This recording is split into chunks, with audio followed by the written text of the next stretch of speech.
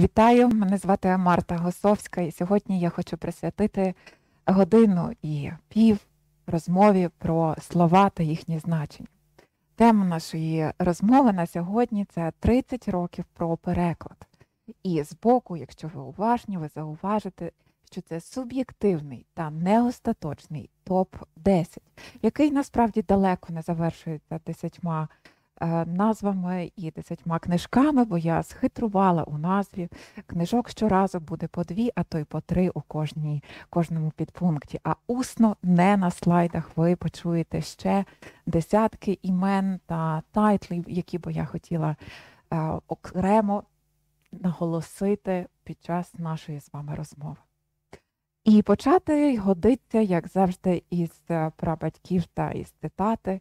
Я вирішила, що цитувати Плеяду та послідовників Івана Франка чи Лесі Українки буде для нас з вами занадто очевидним, тому ми говоримо сьогодні про Бориса Тена, який запам'ятався мені чи не з першої лекції, котру я почула про теорію перекладу.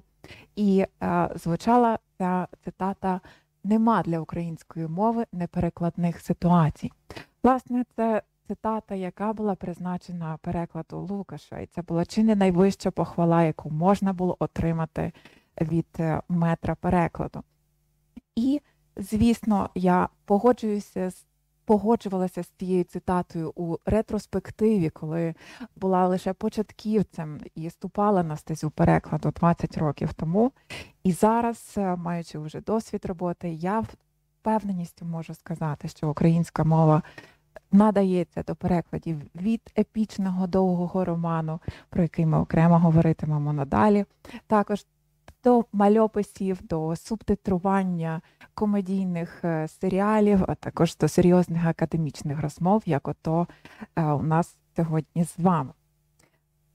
І почати я б хотіла із наріжного каменя, з якого починається український переклад доби незалежності, і, по суті, це книжки-однолітки з нашою з вами незалежністю. Це українська історія, яку написав Орест Субтельний і переклав Юрій Шевчук у 91-му році. За декілька місяців до проголошення незалежності Орест Субтельний, приїхавши з Канади, тоді ще Радянського Союзу, мав намір перекласти свою працю з англійської, яка була написана англійською мовою, українською. І звертався до декількох на той момент великих видавництв і отримував дуже очікувано відмову. Йому радили брати свою історію України і повертатися назад до Канади, бо там вона потрібна, а тут ні. Але колесо історії крутнулося, і уже за 2 тижні після останньої невдачі, як пише Орест Субтельний у своїх спогадах, до нього почали звертатися видавці з проханням принести таки свою 600-сторінкову працю на переклад. І ось така історія спершу з відмови, а потім із прийнятими такими розпістертими обіймами починається наша українська історія перекладу. Це буде єдина книжка нон-фікшену у нашому переліку. Я хочу запевнити, що достойних нон-фікшенів є чимало за 30 років, але саме з цієї я б хотіла почати і саме цією я б хотіла завершити. Бо це такий символічний початок, який оприявнив нас для світу. Бо спершу ознайомилися із історією України англомовне середовище, і Україна постала як держава з великою історією у міжнародному дискурсі англійською мовою, що одразу повернуло нашу причетність до європейської світової цивілізації. То це мені подобається, як естонці називають свій День Незалежності. Не День отримання незалежності, а День відновлення незалежності. І слухаючи лекцію Субтельного, мені теж сподобалося, як він казав про свою працю. Спершу я показав Україну світові англійською, а тоді українською вона заговорила про себе сама. Тут ви бачите щасливого усміхненого Ореста Субтельного, і я хотіла показати вам, мабуть, книжку, яку усі ви читали і вивчали з олівчиком чи іспити у школі або складаючи вступні кампанії до університетів, бо Це перший підручник з української історії, який, мабуть, є на полиці у кожного українця, який нам добре знайомий саме з такою обкладинкою. Це бестселер, перекладний бестселер, який вийшов загальним тиражем майже 500 000 примірників. Для українського ринку, для українського читача це надзвичайно великий показник. Ми говоритимемо про ще один бестселер, який зовсім з іншого жанру і для іншого читача призначений, але не забігатиму наперед. Отже, перший успішний перекладацький проект, який є таким сучасником буквально день до дня з української незалежності. Тут ми бачимо усміхненого Юрія Шевчука, який перекладав працю Ореста Субтельного. І мені подобається ця історія, така особистісна, дуже суб'єктивна історія цього перекладацького проекту, коли перекладач працює напряму із автором. Уявіть собі цих двох юних науковців, які збираються у домі Субтельного у Канаді для того, щоб виконати пробну сторінку перекладу. Я думаю, якщо в залі є перекладачі або мене чують перекладачі, від слів пробна сторінка перекладу починає сіпатися око. І ми усі маємо цей досвід, коли доводиться випробувати себе на міцність, і чи текст нам пасує, чи ми пасуємо тексту. Юрій Шевчук з олівцем і без допомоги всієї цієї техніки, яка зараз грає на користь перекладача і пришвидшує роботу у десятки разів, сідає за переклад. Орест Субтельний пильно стежить за процесом цього пробного перекладу, знаючи, мабуть, наперед, що це найкращий з можливих кандидатів для перекладу, але процедура є процедурою, і вона має бути завізованою, і приймає його. Якщо ви стежите за Юрієм Шевчуком на Фейсбуці, ви можете бачити в останніх його дописах щасливе фото на ганку дому Ореста Субтельного у Канаді, коли вже було прийнято доленосне рішення, що текст Субтельного пасує перекладачеві Юрію Шевчукові. І впродовж року відбувся переклад.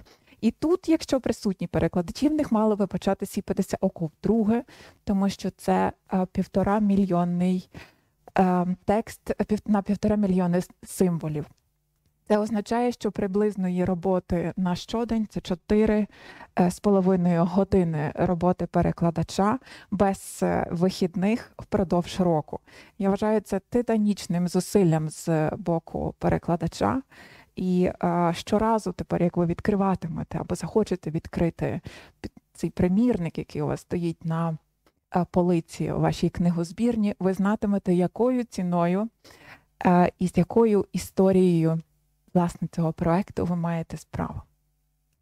Наступним я б хотіла поговорити про переклади Андрія Содомори. Чому ми одразу говоримо про античку? Коли ми говоримо про античність, то важливо пам'ятати, що нема кращого свідчення, що наша культура жива, ніж коли античність говорить до нас рідною мовою. Це фраза, якою відкриває Андрій Содомора свою першу лекцію у циклі знайомства із античною літературою. Тому, коли ми можемо читати античні тексти не через тонкий, але все ж таки такий прошарок чужої мови. Скажімо, Іван Франко робив переклади того ж Еврипіда чи Овідія, чи Сенеки з набагато раніше, але часто це були переклади з німецької мови. І коли ми маємо мову-медіатор, ми вже відступаємо на крок назад від цього праджерела. За допомогою перекладів Андрія Содомори ми наближаємося максимально до витоків античної культури. Я хотіла би наголосити, що перекладів є значно більше. Але оскільки ми говоримо про 30-літню історію, то ми дуже обмежені цією рамкою часу від 91-го року. І трагедії Еврипіда – це, власне, ті тексти, які виходять одночасно із нашою незалежністю. Цьогоріч я винесла такий дуже, оскільки це суб'єктивний топ-10, я винесла свої улюблені переклади пана Андрія на оцей слайд, і ви бачите Овідій перше видання, і я думаю, багато хто з вас, якщо навчався на має класичну університетську освіту, то дуже добре знайомий із цим виданням, а цьогоріч на честь, власне, 30-ліття від виходу перекладу вийшла така чудова подарункове видання Овідія вже із внесеними новими поправками до перекладу та новими поясненнями від перекладача, які заслуговують на окрему увагу. Тому що ми маємо справу із дуже глибинним перекладом, який зроблений не лише для академічної аудиторії, а який є зрозумілий навіть для тих, хто востаннє читав міфи та легенди давньої Греції, будучи школярем у 6 класі. І не робити античну літературу елітарною і недоступною, чимось таким, що живе лише у затхлих аудиторіях, можливо, і без вікон, так? А таким, що можна прочитати собі після важкого робочого дня, це і є особливість українського перекладу. Свого часу я проводила компаративістичний аналіз перекладів, власне, Овідія польською, українською та англійською мовою. І я для себе зробила таке відкриття, що найближче збережене ритм, рима, форма та розмір, власне, у наших перекладах. Я дуже не люблю цього пресловутого «я» і «наше найкраще», але тут дозволю собі цю ремарку, що таки так. Переклад третій у 2 частинах. Тут я вже починаю хитрувати, бо складаючи перелік із 10, я зрозуміла, що у 10 ми не вкладемося, тому потрібно виходити за рамці, залишившися близько до ядра. Після античності ми говоримо про епоси. Чому такими важливими є переклади епоса? Я не говоритиму зараз про давньогрецький епос, бо вони зроблені задовго до незалежності України, але поговоримо про 2. Епос Беовульф і епос Старша Еда. Беовульф вийшов у перекладі дуже близько до Дня нашої незалежності, у середині 90-х років. І, як я пожартувала перед початком лекції, сьогодні у нас триб'ют видавництва Астролябія, бо ми бачимо, двічі згадуємо на одному слайді. У прекрасному перекладі Олени Олір. Епос Беовульфа перекладати, важко підібрати епітет для цього процесу, перекладати нестерпно важко і повільно. В силу того, наскільки відрізняється староанглійська від сучасної англійської. Для того, щоб читати староанглійську в оригіналі, доводиться навчитися ще 3 додаткових мови. Це улюблений жарт студентів-філологів у Оксфорді. Тому ми можемо лише подивувати майстерності нашої перекладачки, яка самотужки подолала переклад усіх пісень Беовульфа, і яка склала надзвичайно широкий показчик і пояснення до усіх імен, і до кожного імені персонажа складена його карта, з ким він перетинається у процесі цього епічного тексту. Тобто, прочитавши переклад, це буде не лише набір красивих рим та строк, це не лише відтворений акцентний вірш. Щоб пояснити, що таке акцентний вірш, це така давня форма римування, коли кожен другий склад є акцентованим і важко відтворити це не мовою оригіналу. Скажімо, наші сусіди північні запевняли, що перекласти мову, відтворити цей розмір неможливо, і у їхньому перекладі він не збережений. У нашому збережений. Що заслуговує на окремі компліменти та овації для перекладача. Наступна, яка винесена поруч із Беовульфом, трошки сусідить із староанглійським епосом, але випереджає його по часу. Це старша Еда, яка нашуміла у перекладі Віталія Кривоноса, нашуміла у гарному сенсі цього слова, яка стала подією 2019-го, якщо мене не зраджує пам'ять, року. І також вона вийшла у видавництві Астролябія. Вона едіанський строфовий вірш перекладати, знову повторюся, є випробуванням на міцність для перекладача. Зберегти кенінг і зберегти алітерацію перекладачеві нашому, попри усілякі літературознавчі дискусії, чи це під силу зробити, вдалося. І ви можете, я дуже закликаю вас ознайомитися із текстами. І хай вас не відлякує, що це тексти, які віддалені від нас у часі на сотні й сотні років, але людська природа і краса потрійних епітетів, коли перекладач підбирає два слова для означення одного, наприклад, поле хвиль означає море, або коралі ялини неочікувано означає жінка, ви отримуватимете таку естетичну насолоду від неочікуваних ігор із словами, які свого часу вважалися неперекладними і можливими лише як описовий переклад.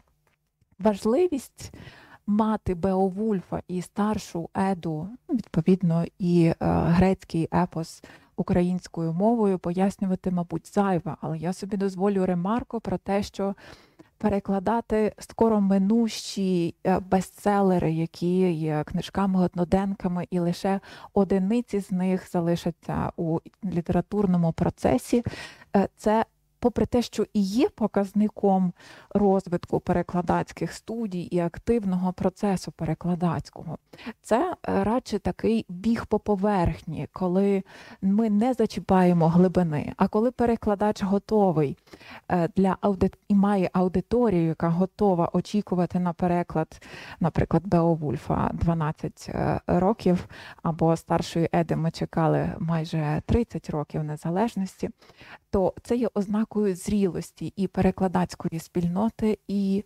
аудиторії, яка розуміє, що голодні ігри – це добре, але варто було б знати, що вони сягають корінням до Беовульфа. Про що б варто було б окремо зробити лекцію. На жаль, час невблаганний, тому ми перейдемо до перекладу 4-го.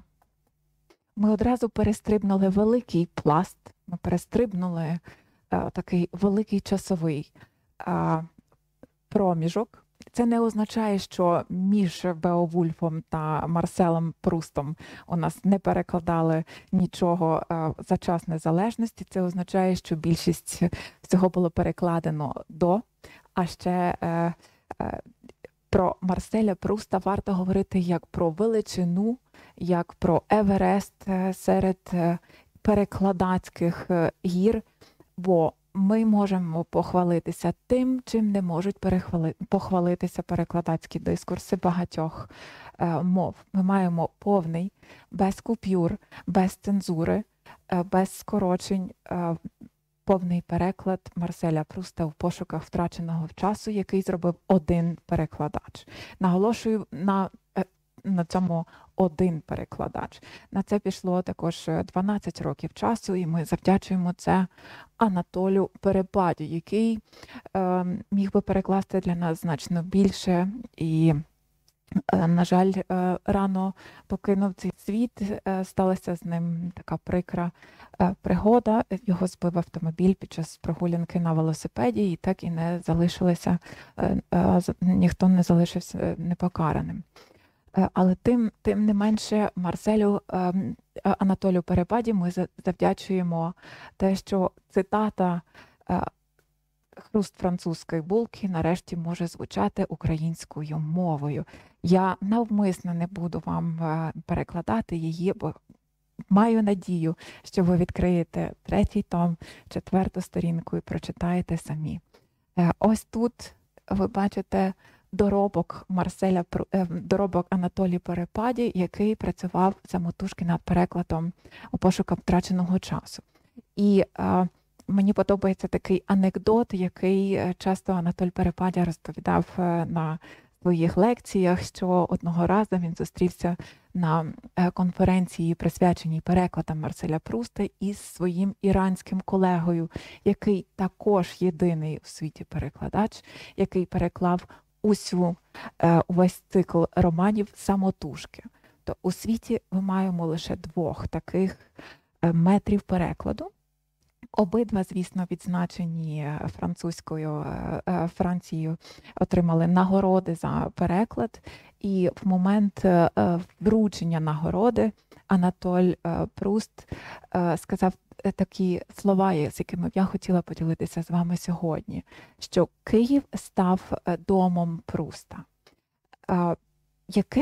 Чому я роблю такий великий наголос на тому, що українською мовою звучить Марсель Пруст? Перше за все, попри цей перекладацький подвиг, який зробив Анатоль Перепадя, важливо, як він це зробив. Ми маємо дотримані усі ці словесні ігри і ігри стилістичні, які є у тексті Марселя Пруста.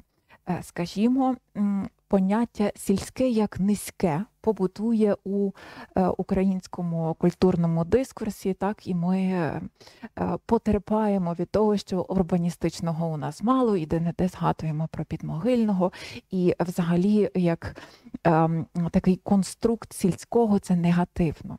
У Марселя Пруста навпаки, ми маємо таку ідеалізацію, таку свого роду дуже іронічно і тонко описану любов до цього дому, який віддалений від інших домів і є прихистком для зраненої душі. І в Марселя Пруста навпаки ми маємо відторгнення цього урбаністичного такого дискурсу. Відповідно, Анатоль Перепадя зберігає усю цю мову занижену, любов до діалектизмів і працює над мовою, виробляє такий словник Марселя Пруста. Відповідно, читаючи Марселя Пруста у перекладі Анатоля Перепаді, ми маємо не вихолощений, не стерильний, а дуже живий і народний, такий фольклорний підхід навіть у перекладі. І бачимо, що зберігається цей поділ на школи класичного та фольклорного у перекладі. І мені подобається, що саме ось така величина, як Анатоль Перепадя, може піти у це русло фольклорного перекладу. І продовжує він цю свою лінію роботи над мовою і напрацювання діалектів, історизмів, навіть натуралізмів у перекладі Франсуа Рабле, який він здійснив по 7 роках. Після перекладу Марселя Пруста ми маємо без купюр, з дуже детальними поясненнями, переклад Гаргантюа та Пантагрюеля, який полюбився читачам і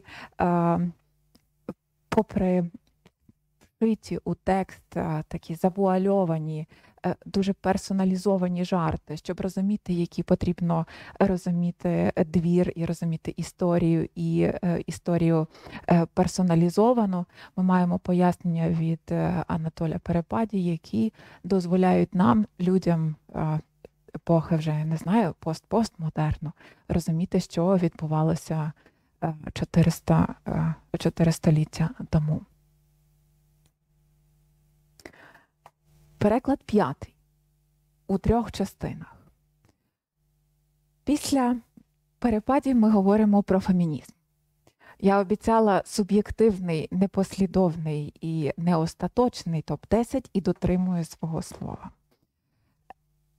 Ми говоримо про переклад другої статі, який ініціювала Соломія Павличко задовго до проголошення незалежності. Впродовж 2 років вже йшов процес перемовин про те, що український культурний дискурс потребує феміністичного дискурсу і потребує цього підтвердження, що він є європейським, що він належить до світової цілісності і що наш шлях на захід. І буквально рік по проголошенню незалежності ми маємо вихід другої статі. Ось це мій домашній примірник. Як ви бачите, він ще у такій супер обкладинці. Під низом це книжка такого дуже стриманого чорного з чорній обкладинці, і під нею ховається бомба. Мені подобається, як Соломія Павличко, презентуючи видання Сімони де Бовуар «Друга стать», каже, що ми знімемо цю пудрову рожеву обкладинку, і під низом буде тверде, чорне, зболене тіло. Власне, це все, що треба було знати про феміністичний дискурс і, власне, те, з чого він починається у незалежній Україні. Переклад здійснили Наталя Воробйова, Павло Воробйов та Ярослава Сойко. І ця книжка стала свого роду бестселером. Зараз це вже така букіністична рідкість. Вона витримала 4 перевидання і зараз є з м'якою такою обкладинкою, яку має дуже інстаграмне таке обличчя і дуже є популярною серед молоді. Я зауважую, багато моїх студентів продовжують носитися із другою статтю, так як я це робила, навчаючись в свої студентські часи. Чому ця книжка для нас є такою важливою? Тому що з неї проростають наступні 2, які я винесла на цей слайд, але насправді з неї проростають усі книжки, починаючи від Джудіт Батлер. Це такий суміжно-феміністично-політологічний текст, до тексту надзвичайно сучасного, провокативного, постмодерного, який переклала я 2 роки тому, Кармен Марія Мачадо, «Її тіло та інші сторони». Щоразу, як ви бачите, книжки «Я не боюся фемінізму» або «Купи собі цей довбаний букет», вони ось їхня праматір в українському перекладному дискурсі. Тобто ця книжка нам відкриває не лише перекладний дискурс, вона дозволяє нам породити і власні роздуми на цьому полі феміністичного дискурсу. Я в розмові про феміністичну літературу не могла не згадати про «Коханець леді Чаттерлей», який переклала вже сама Соломія Павличко для свого видавництва «Основа». І тут, як послідовниця перекладу школи перепаді, дозволю собі таку ремарку, ми знову маємо колосальну роботу з мовою. І бачимо, це нове видання, яке зробило видавництво Старого Лева, але у старому, у передмові є цитата, якою я люблю починати розмову про феміністичний літературний дискурс із своїми студентами. Тут народилися фемінітиви. У перекладі Соломії Павличко задовго до усіх вибухових дискусій, які точаться у різних соціальних мережах, у різних площинах медійних, телевізійних і кухонних, ми маємо фемінітиви і їхнє яскраве життя. Також не може бути розмови про феміністичну літературу доби незалежності без книжки, яка є найбільш цитованою, найбільш згадуваною у масовій культурі. Зокрема, якщо ви дивитеся якийсь голлівудський фільм, і там є юна студентка, котра ходить у береті із шаликом, вона обов'язково під пахвою буде носити томик Сильвії Плат. Це може бути поезія, яку, я сподіваюся, перекладуть і видадуть, бо ця думка народилася перед початком нашої лекції. Але це ще й може бути проза Сильвії Плат під скляним ковпаком. Дивовижно, що ця книжка протрималася неперекладною до 2019 року. Це для мене є справжнім таким непорозумінням, як так могло статися. Але ми завдячуємо переклад Сильвії Плат видавництву Старого Лева у перекладі Ольги Любарської. Дуже красиво оформлений і також є одним із таких бестселерів нашого часу, інстаграмний, дуже і попри болісний, гострий і гостро сучасний сюжет, маємо такий дуже привабливу обкладинку. І мені здається, що ця рамка збережена із першого видання Сімони де Бовуар, коли під суперобкладинкою глянцу ховається чорне, міцне і зболене тіло. Наступним перекладом, шостим, він знову у двох частинах. Ми говоримо про жінок, поезію і Нобелівську премію.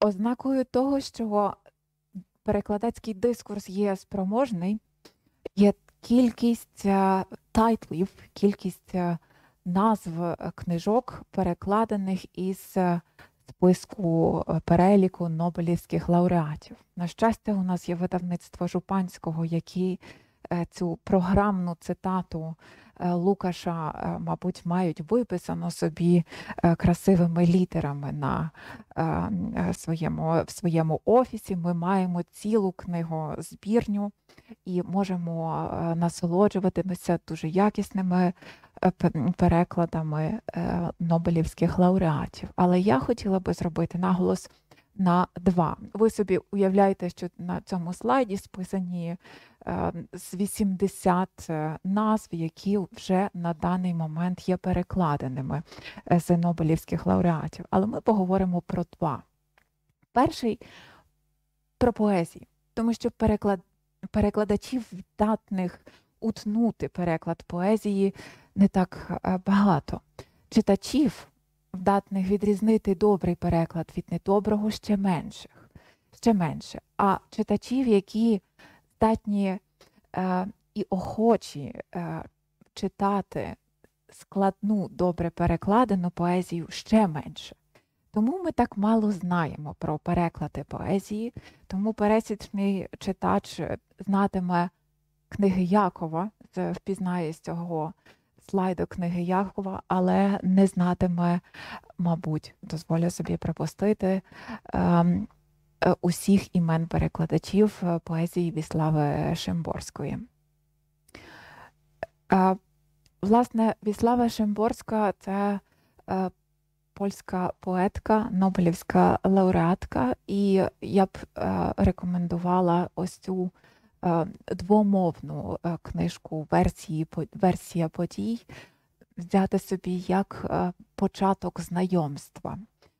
По-перше, це гарно дозволить зрозуміти складність перекладу Віслави Шимборської, коли ви бачите тих два тексти для порівнянь.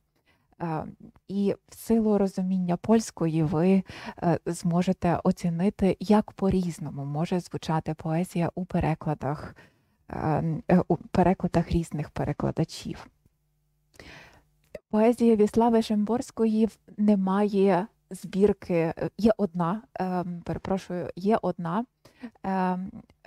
одна Ярини Сенчишин. А уся решта поезія, її потрібно визбирувати з різних збірок, видань, журналів літературознавчих, шукати у всесвіті. І в цьому, мені здається, її особлива принада і віднада, тому що ця поезія не для всіх, і, відповідно, її не так просто відшукати. Тому, я гадаю, вона заслуговує бути ось в списку переліку 10 книжок, хоча це і не одна книжка, а це десятки поезій, перекладені десятками різних перекладачів. З другою книжкою, яку я винесла на цей слайд, я думаю, ви усі знайомі. Якщо ні, то закликаю познайомитися. Це книги Якова Ольги Токарчук у блискучому, собі дозволю навіть сказати, геніальному перекладі Остапа Сливинського, який вийшов у видавництві «Темпора». Власне, тут, окрім книг Якова, могли б бути будь-які книжки Ольги Токарчук, зокрема, мої улюблені бігуни, але оскільки книги Якова – це програмна річ і нова річ, і перекладаючи її, Остап Сливинський опинився у дуже цікавій, на такій цікавій стрічці Мебіуса для перекладача. Починав він перекладати Ольгу Токарчук, коли вона ще не отримала нагороди. В процесі, коли вже відбувався переклад, вона була висунута на нагороду Нобелівського лауреата. І коли він завершив переклад, він вже став перекладачем Нобелівського лауреата. І це дуже красива метафора того, хто є перекладач. Іноді, беречись за переклад якоїсь книжки, ми не уявляємо, які вона може спричинити тектонічні зсуви у нашому культурному житті. Часто перекладачі не розуміють цього до моменту, поки поставлять останню крапку.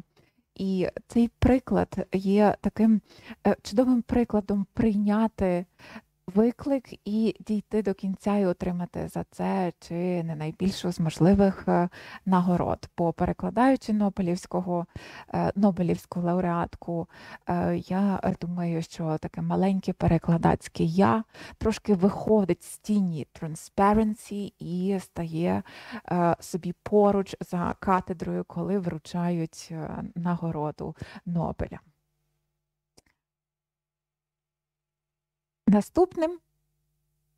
Наступною книжкою є 7, і під темою це німецько-скандинавський переклад. Такого перекладу насправді не існує, бо окрім того, що я хитрую з кількістю книжок, я хитрую із термінами, як я їх окреслюю, аби трохи розширити собі поле. І цей слайд присвячений, я його називаю «Триб'ют Наталії Іваничук». Тому що за німецько-скандинавським перекладом для багатьох читачів, які вирощені у час незалежності, стоїть Мумі-мама і відкривачка наново Леопольда фон Захер-Мазоха, а також перекладачка Нобелівського лауреата Кнута Гамсуна. І якби я продовжила перелічувати, що Наталя Іваничук переклала з шведської, норвезької та німецької, ми б з вами, мабуть, зустрічали захід сонця у цій чудовій аудиторії.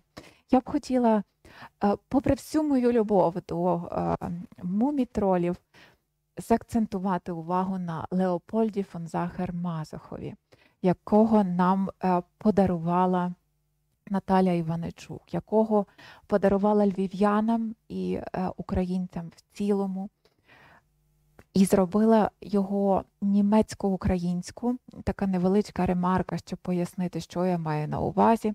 Леопольд фон Захер-Мазох усе життя страждав від пуристів німецької мови, тому що, як не дивно, пуристи мов є у всіх мовах. Не лише ми страждаємо від вказаних правильно чи неправильно поставлених наголосів.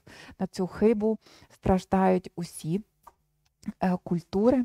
Страждав від зауваг, що його німецька не до кінця німецька. Його німецька має український синтаксис. І це робить її на момент синхронії, поки Леопольд фон Захер-Мазох писав свої тексти, робила його з ганджем, таким автор з ганджем, який пише недомовою, не дотягує до академічного канону. Але як це зазвичай буває, по смерті його гандж зробив його особливим і вивищив його на фоні усіх тих, хто прислухався до порад пуриста і почав правильно ставити наголоси і розставляти слова у реченнях. Леопольд фон Захер-Мазох українською мовою має дуже особливий синтаксис. Я стрималася від спокуси розібрати синтаксичне речення в перекладі з німецької на українську, тому ви можете мені подякувати за це. І спробую вам це пояснити. Читаючи вголос, власне, переклад Наталії Венечук призначений для читання вголос. Читаючи Леопольда фон Захер-Мазоха вголос, ви відчуєте, що автор писав не просто німецькою з українським синтаксисом, він писав німецькою з галицьким синтаксисом. Його німецька галицька. І у перекладі дуже відчутно. Ми завдячуємо Василю Грабару, який наполіг, аби саме Наталя Іваничук стала перекладачкою і повернула нам ці тексти. Під обкладинкою, яку я винесла, я радію, що маю у своїй книгозбірні саме це видання, вміщені 3 оповідання, які це неповний переклад Леопольда фон Захер-Мазоха. Після Наталії Іваничук здійснені повне видання Леопольда фон Захер-Мазоха українською, здається, у двох книжках. Але саме це є першим і дуже знаковим для нашого перекладацького дискурсу часів незалежності. Після серйозних розмов і високої полиці, до якої треба дотягуватись стоячи навшпиньки, ми можемо трохи розпружитись після інтелектуальної розмови і взяти собі у руки томик, а то й усі 7 томів із додатковим 8 Гаррі Поттера у перекладі Віктора Морозова. Чому так сталося, що дитяча література, що такий медійний персонаж і така просто overpopular література опиняється серед нобелівських лауреатів Кнута Гамсуна і німецько-українського синтаксису? Все дуже просто. Пам'ятаєте, коли ми казали на першому нашому слайді, що перша книжка часів української незалежності стає бестселером і півмільйонником, великий тираж, то на 5-й їй наступає, як би це зараз не звучало, знаєте, має наступити якийсь такий твіст у лекції, аби сторітелінг вас не занудив. На 5-те Субтельному наступає Гаррі Поттер. І ми завдячуємо Джоан Роулінг, що вона повернула читачів, юних читачів, дітей до книжки, а Гаррі Поттер у перекладі Віктора Морозова не просто повернув цілі покоління маленьких українців до книжки. Він став першою книжкою, яку читали українською багато мільйонів дітей. І дозволю собі знову таку ремарку. Ми випередили сусідів з обох боків. Наш переклад був першим. І Віктор Морозов познайомив українських маленьких читачів із галицьким діалектом. Ви часто, мабуть, чули або схвальні відгуки про те, як колоритно говорить Гегріт, або обурливі коментарі про те, як незрозуміло говорить Гегріт. Отож, наступного разу ви можете встряти у ці дискусії із своїм експертним коментарем і сказати, що він говорить ні зрозуміло, а галицьким діалектом, який має інкрустації бойківського і авторського діалекту. Після цього переможно виходити з дискусії. І Гаррі Поттер у перекладі Віктора Морозова, на мою думку, є свідченням того, що український переклад не відстає, не плететься і не плентається позаду усіх культурних дискурсів, а встигає вчасно, і навіть не в передостанній вагон, встигає вчасно донести до своїх читачів сучасні, популярні тексти, які живуть у нас своїм життям, обростають своїми мовними дискусіями, чи виправдано перекладати імена, чи не виправдано. Ми творимо своє гаррі-потерознавство, як це роблять переклади французькою, скажімо, чи іспанською. Але поперед Гаррі Поттера був «Гобіт». Насправді він потрапив на цей слайд несправедливо.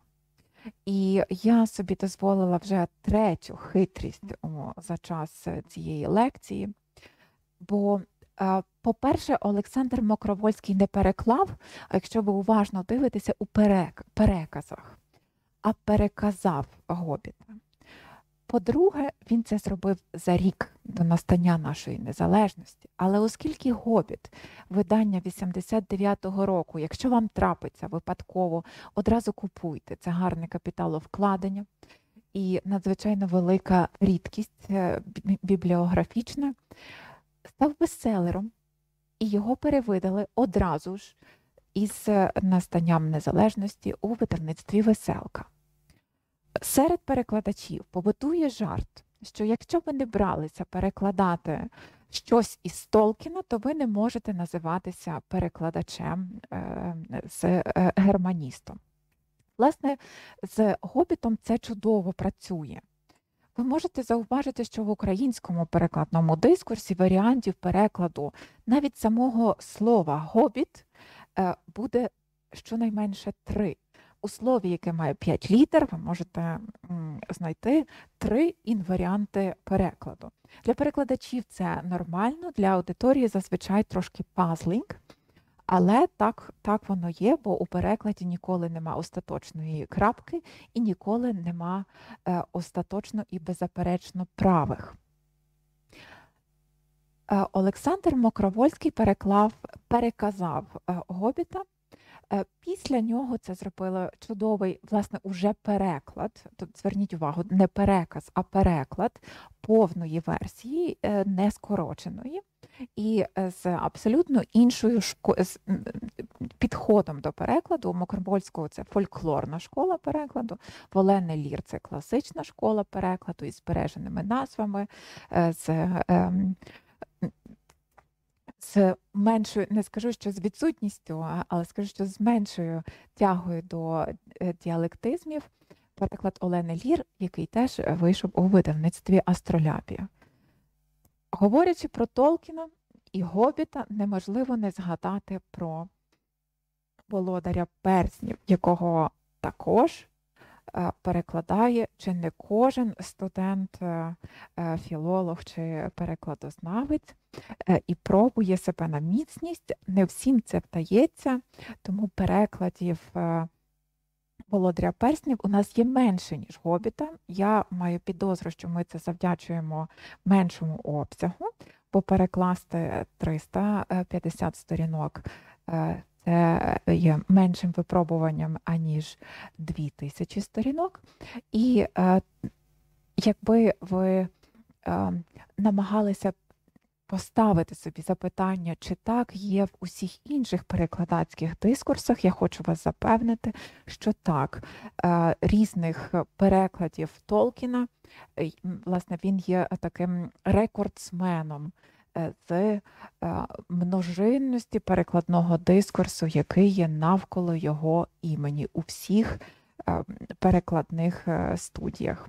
Що доводить, що український переклад не вибивається із загальних тенденцій навіть у толкінізнавстві.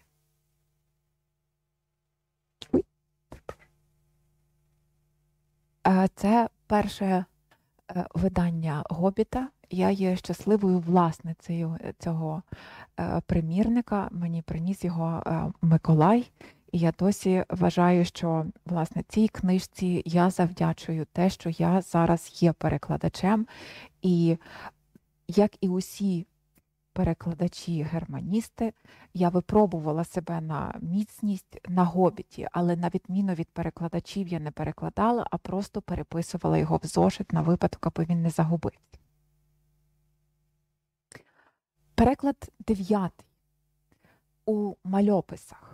Я довго думала, яким мальописом я б хотіла проілюструвати цю важливу віху у історії сучасного перекладу в Україні. І я мала ідею списати таким великим переліком різних мальописів, але дозволю собі обрати один у перекладі чудової Оксани Макарової, яка зробила переклад з французької, пречудовий. Він вийшов у видавництві, яке називається «Видавництво» Іллі Стронговського. І сам факт появи перекладних мальописів в українському перекладному дискурсі є вартим уваги. Коли в перекладах з'являються мальописи, то культурне коло замикається. Дискурс охоплює скоро минущий момент теперішнього, коли у нас немає довгого полотна історії і коли ми повертаємося до фіксованої розмовної фрази. Перекладати мальописи, комікси є надзвичайно складним завданням, яким я люблю тортурувати своїх студентів і час від часу і себе, бо це випробування на те, наскільки перекладач знає не лише мову Оскара Вайлда та, скажімо, Кітса, але і мову сучасної вулиці, мову сучасних серіалів, на які часто покликаються у мальописах. Знають скорочення і знають те, що відбувається з мовою, з якої вони перекладають, буквально в момент перекладу. Перекладати мальописи складно ще і дуже з технічного кута зору, бо ми не можемо дозволити собі описового перекладу. Перекладачі зараз знають і, мабуть, посміхаються собі в півусмішки, коли ми не можемо дати собі ради із складним зворотом, ми можемо собі допомогти і зробити непомітний шов, додавши якесь слово чи забравши якийсь, підібравши синонім. Із мальописами так не вдасться. У нас є коротенький фраза, яка має вміститися у цю невеличку бульку, яка виникає над голівкою героя. І ми маємо 4 слова. І за задумом художника, який оформлює, ілюстратора, який оформлює мальопис, це має бути 4 слова. Це випробування на лаконічність, на підсушеність перекладу, на вправність перекладацьку, яка дуже відрізняється від перекладацької вправності під час перекладу текстів, наприклад, великого роману чи нобелівських лауреатів від поезії. Тому я радію, що в українському перекладному дискурсі ми маємо багато titles у списку мальописів. Персеполіс, мені здається, є чи не першим із таких знаних мальописів. Написаний він авторкою з Ірану. І написаний французькою, і я його обрала ще в силу того, що відбувається зараз на геополітичній арені світу і яким є місце жінки на Сході та у європейському світі. Переклад 10 і не останній. Оскільки ми почали з вами, назвемо переклад Субтельного, переклад нуль, з якого все починається, який є таким передумовою, таким холом для нашого перекладацького дискурсу. Переклади античності замикаються у таку рамку, утворюють свого роду обрамлення для усієї історії 30-літньої сучасного українського перекладу. І без перекладів, які у нас є перекладені Андрієм Содоморою, ми б не мали перекладу Уліса Джеймса Джойса. Одразу забігаючи наперед, я скажу, що у нас є декілька перекладів Уліса, але я б хотіла говорити про переклад Олександра Тереха та Олександра Мокровольського, якого ми вже з вами знаємо з «Гобіта» та Толкіна. І цей переклад вийшов у видавництві Жупанського, нещодавно його перевидало видавництво Астролябія. Ось таким було перше видання Джеймса Джойса. І ви бачите так, що воно підозріло худеньке, як для Уліса. Хто намагався чи подужав Уліса, то пам'ятає, що книжку доволі важко втримати в руках. І я поясню, чому.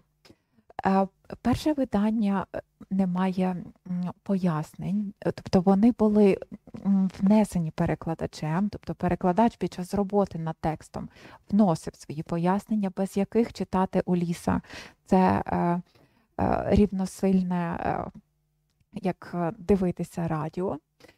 І уже у другому видання Уліса більшатиме, і ми маємо пояснення до канви тексту, до життя, яке вклалося в один день і яке повторює усі віхові точки подорожі Одіссея і повернення додому. Я б хотіла продовжити уже без слайду про переклади на українську, але ми ще маємо великий пласт перекладів з української мови. І я б хотіла окремо сказати про перекладачів, які працюють у цьому напрямі, і ті імена, які на попередніх лекціях згадували мої колеги. Ростислав Семків виніс окремим слайдом ті назви книжок, які має знати кожен українець. «Розбуди його посеред ночі», такі як Забушко, Жадан, Андрухович, вони усі є перекладені титульними європейськими мовами і рідкісними східними мовами. То ми маємо не монолог із світовою культурою. Ми не лише приймаємо і освоюємо, і локалізуємо, ми також і віддаємо. І мене особливо тішить, що з'являються уже і переклади молодшого покоління авторів, окрім цих віхових важливих імен, уже розростається ця павутинка культурного впливу через переклади з української мови на англійську та інші європейські мови.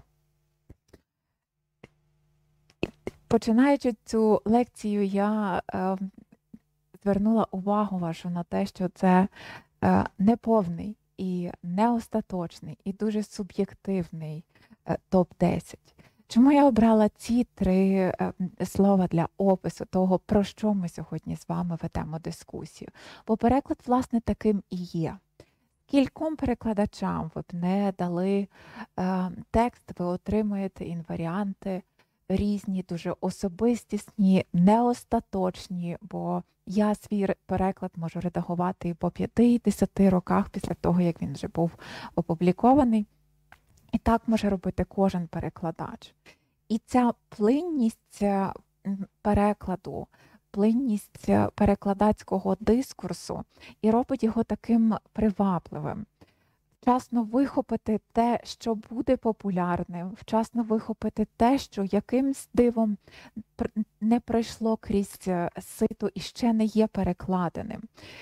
Занурюватися у такі глибини перекладацькі, як переклад епосів, який може стати життєвою працею, на яку підуть десятиліття, роки.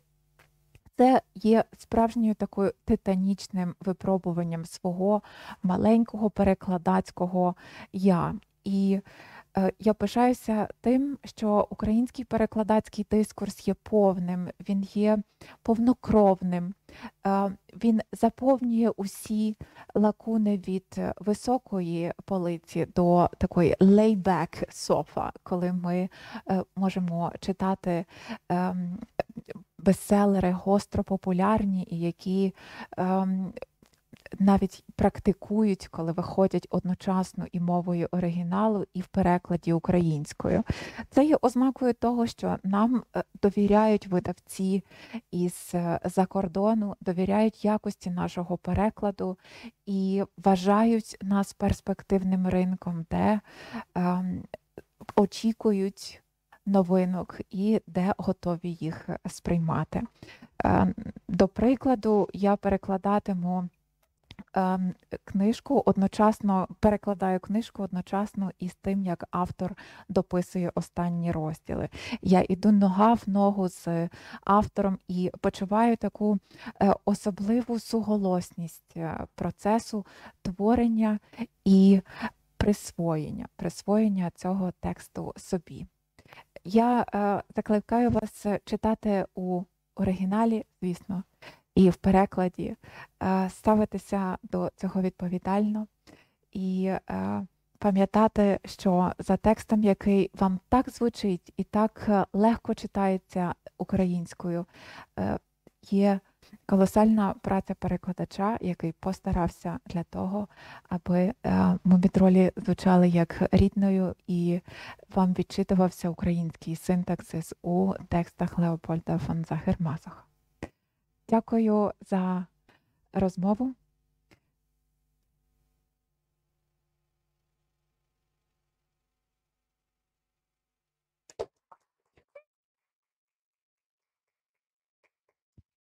Оскільки ми працюємо онлайн, дозволю собі задати питання, яке ми отримали в стрічних коментарі. Отже, питання від Марії Зубрицької. По-перше, велика вдячність Марті Госовській за чудову лекцію, презентацію. А питання таке, цитую. Моє питання про момент, коли перекладач відчуває, що цей переклад їй, йому, чи, як Марта сказала, пасує їм.